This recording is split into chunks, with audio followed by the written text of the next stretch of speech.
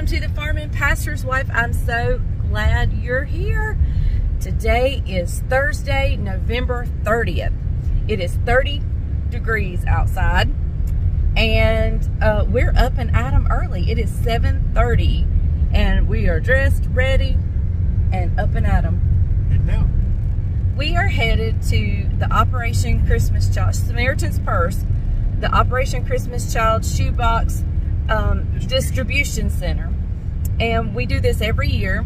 Our church does the shoe boxes, and then every year we go up to the distribution center and sort boxes and go through them, and if there's things in there that's not supposed to be in there, you take out.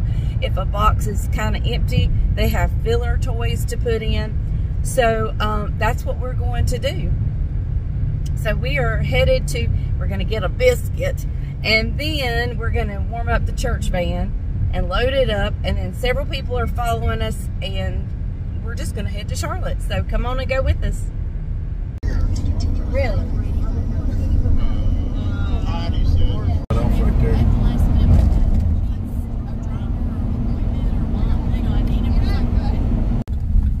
What's that?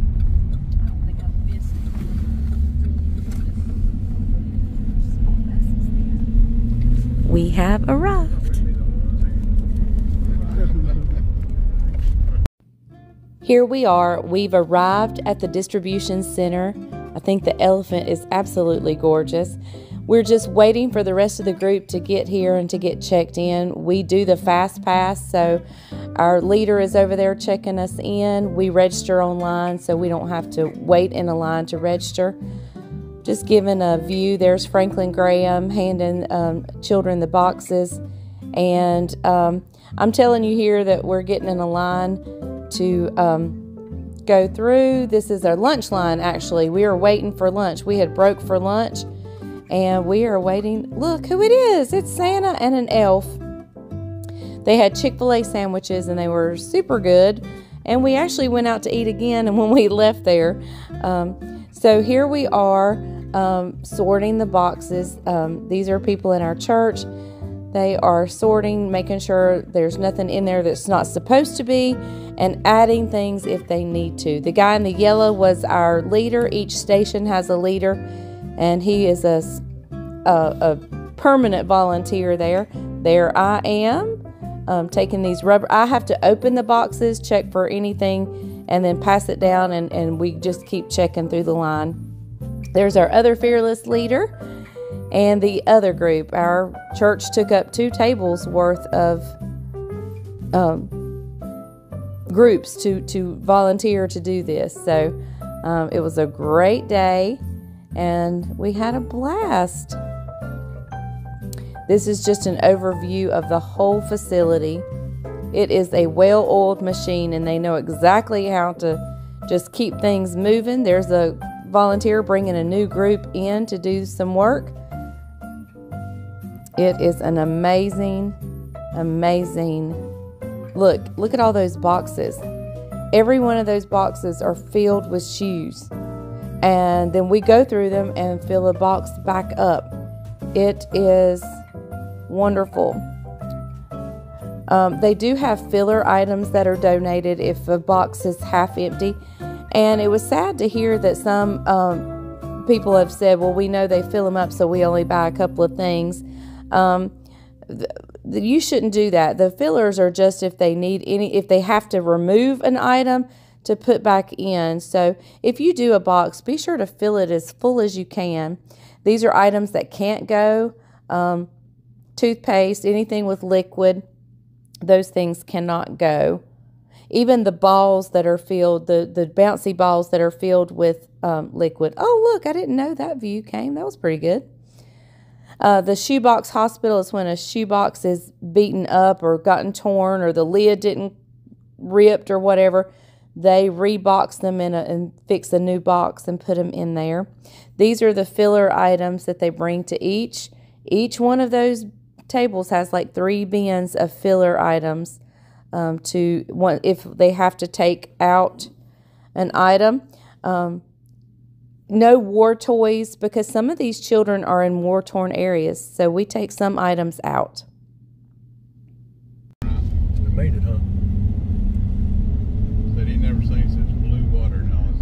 It's the most beautiful. We're stopping to eat supper. Everybody's unloading from the van. The other cars have not arrived yet.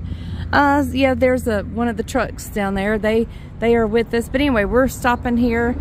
We just had lunch there at the place, but you know, our church can't go out and do something without stopping to eat. So we're going into Harrisburg Family Restaurant. We're going in here. They know a big crowd's coming. They just don't know it's this crowd. So we're headed in.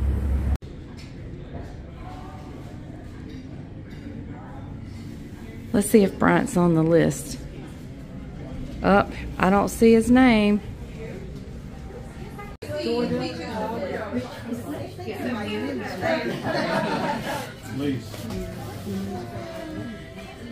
Your voice too. You know how to pick it.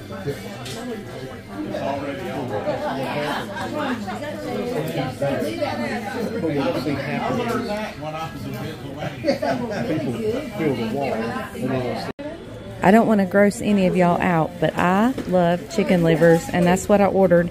And I probably ate half of them, and this is what I'm going home with. Look at the dessert.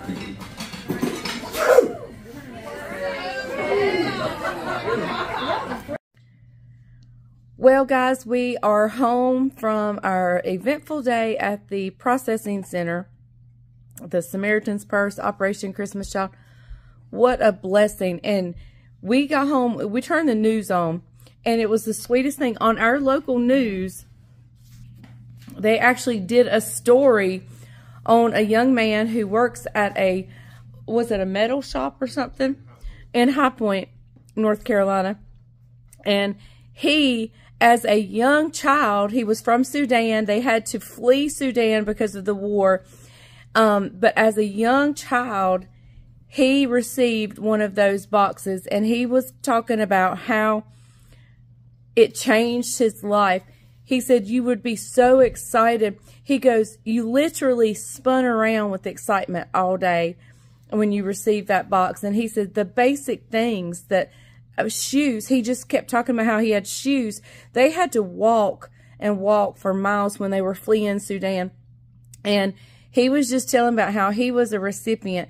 His business, not knowing his story, the place where he works, his place of employment, did not know his story about the shoebox, but the owner of this business wanted to do the shoeboxes as a company, and they did over 3,000 boxes, and it was such a good story. You could just see he's a grown man now, but his face just lit up talking about the shoeboxes, and it just makes me so emotional. I think it is an amazing ministry to sow into.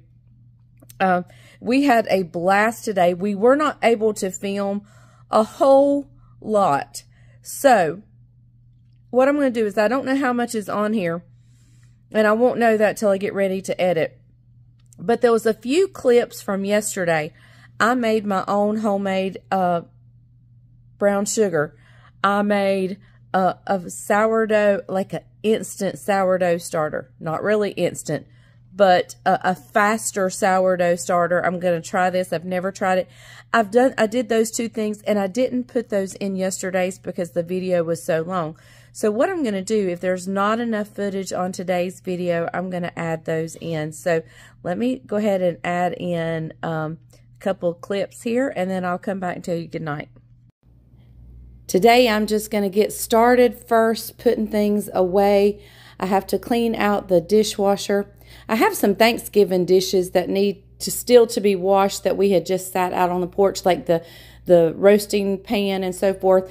My intentions were to get those in the dishwasher now. However, making cookies later, I ended up not getting those in the dishwasher. So those will have to wait for another day. They were washed out when they came out of the oven, but they just needed to have some more done. So we are going to just let you listen to some music and enjoy me putting dishes away.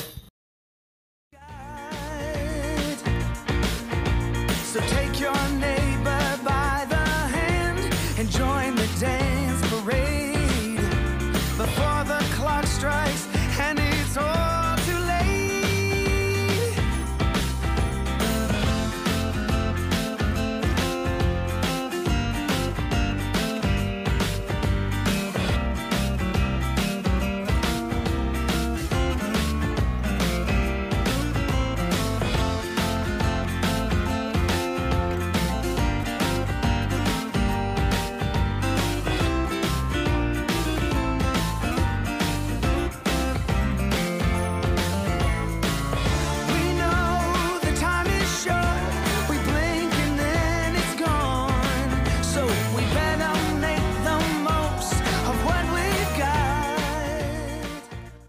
I am completely out of brown sugar, so I'm going to make my own. If I'm at the store and I'm there, I don't mind picking it up, but I'm not at the store. I don't know when I'll need some brown sugar, so I want to go ahead and make mine. I had an extra bag of sugar too, and this bag is solid as a rock. I mean, some obvious moisture has gotten to this at some point in time. So I'm going to have to kind of scrape, and I'm not sure how many. I don't want to break my nice metal things are dirty. So let's see. I'm going to try to scoop out about 8 cups. We'll see how that goes. I stopped at 6 cups. So I'm actually going to go ahead. I've got my whisk attachment on. It's in here. I'm actually going to go ahead and kind of get that started. And I'm going to run to the cabinet and get my molasses, and I'll be right back. I'm going to add a few teaspoons to a tablespoon per cup of sugar. And I'm just going to eyeball this.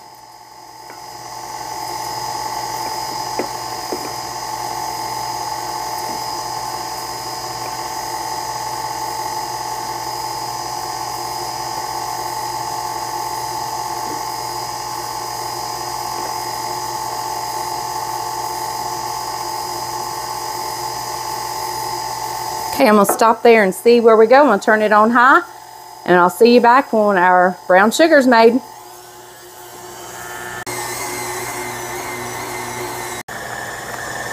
All right, everyone, we are done. Whoops, get back in there.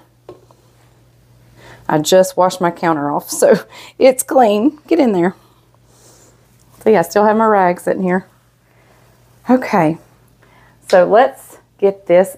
Look, y'all, this smells so delicious. It just smells wonderful.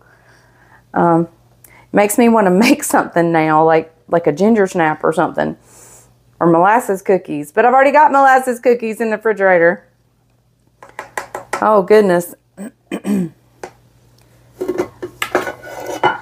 Now that looks so much better than store-bought. I mean, really. Okay, so let's fill up our container, and then I can get this stickiness cleaned up.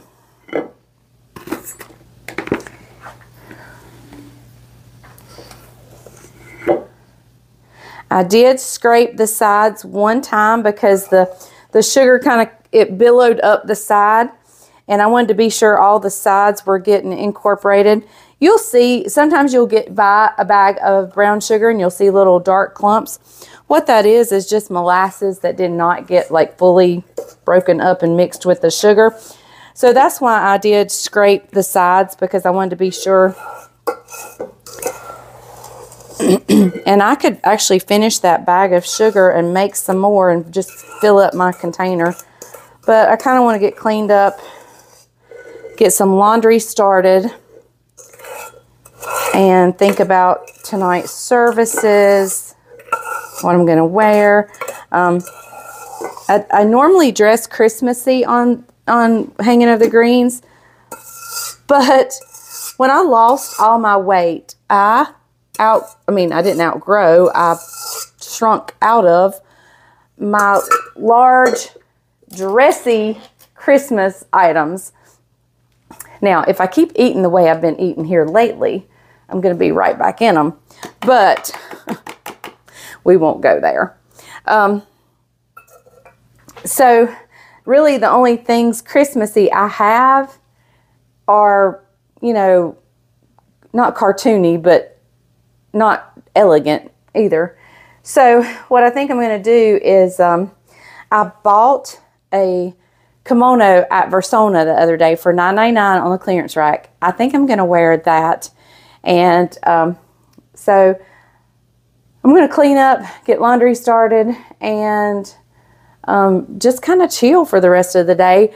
And when the cookies have chilled long enough, we'll finish those off. So, all right, I'll meet you back here when it's time to cut out the cookies. Since I'm feeling all domestic today, I thought I'd do something else.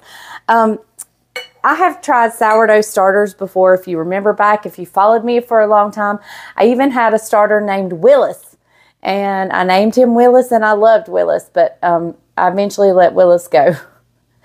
And so I have a dear lady and who is well seasoned. She makes sourdough bread for stores, for restaurants. She makes sourdough bread a lot.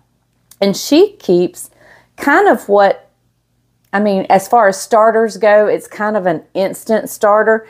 And it actually uses yeast. And she has told me she is going to teach me how to make it. We have not gotten together yet for her to teach me how to do it. But I've looked up some recipes, so I think I'm going to start one and just see how it does.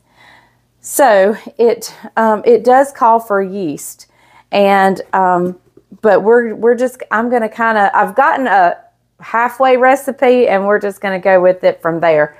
The recipe I use does measure by weight, and we are actually going to measure just by measurements. So let me grab my utensils. I'll meet you back right here and we'll get it started real quick.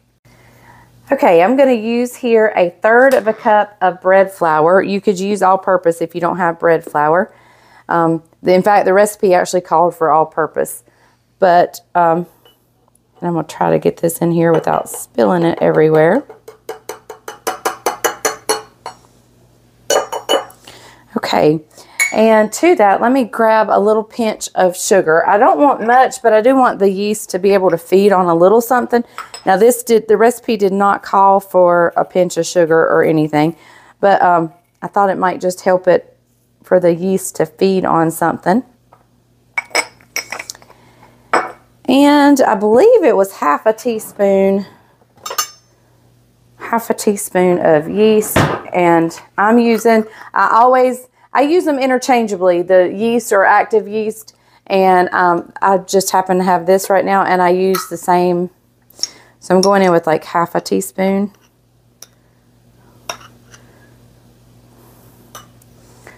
All right, and I want the same exact measurement, and like I said, a true bread maker makes it by weight, but I don't want to pull out my scale and all that, so I'm just going to fill up the same measuring cup with the same amount of liquid as the bread flour, and we're going to give it a stir.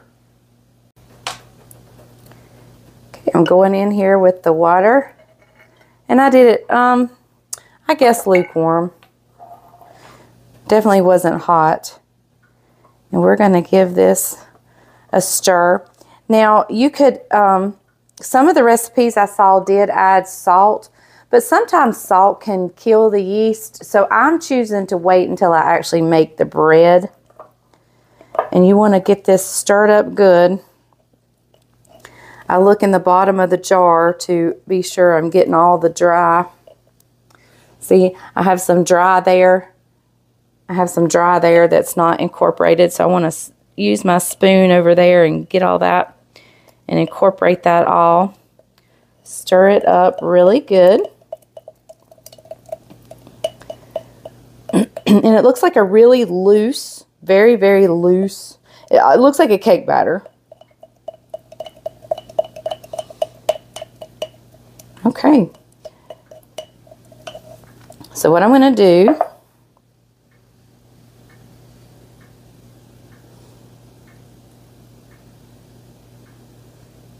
is I'm just going to set this over to the side, and I'm going to cover it. I'm just going to lay a towel over top of it, and we're going to set it over just somewhere nice and warm, and we'll check on it tomorrow. Now, when I called that an instant sourdough starter, that doesn't mean you make it and it's ready to use right then. No, sourdough starters usually take days and days and days. This should be ready tomorrow or the next day. So I'm not sure when I'm going to be able to use it because my weekend starting tomorrow is packed full. Today is the last day I really have at home until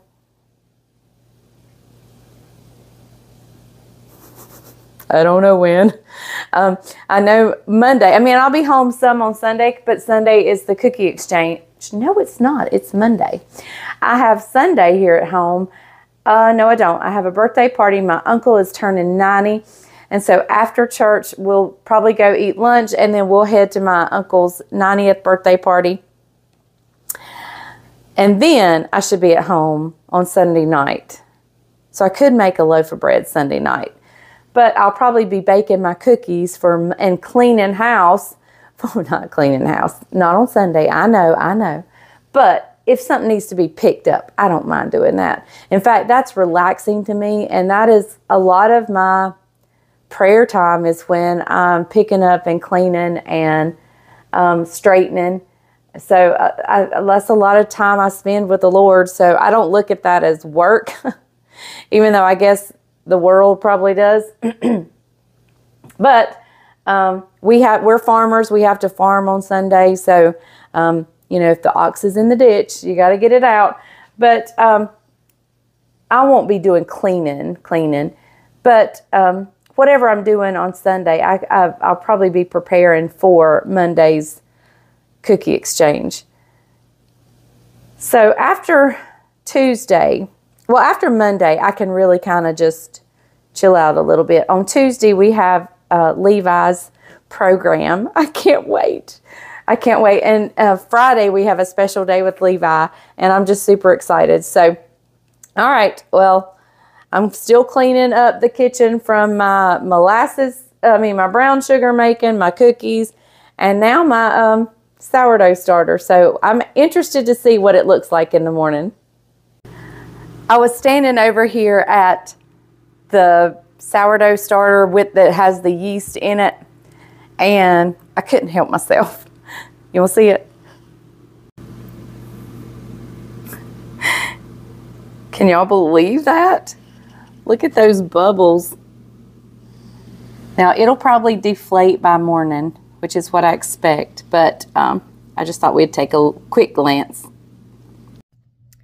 Okay, well, there you go. We are super excited. Tomorrow, we get to go with Levi. Levi's daycare is taking a field trip to Disney on Ice, and they like chaperones to go with the kids. So Papa and Bubbles is going with Levi to Disney on Ice, and we're excited. And then tomorrow night we have the Asheboro Christmas Parade, so tomorrow's going to be an eventful day. Like I said, this week it is something every single day until like Tuesday or Wednesday. So anyway, I'm excited. Join us. Thank you for being with us. Thank you for spending your day with us. I love spending my day with you guys. So I will see you guys tomorrow. Remember, if the grease is hot enough, you can fry anything. Bye, y'all.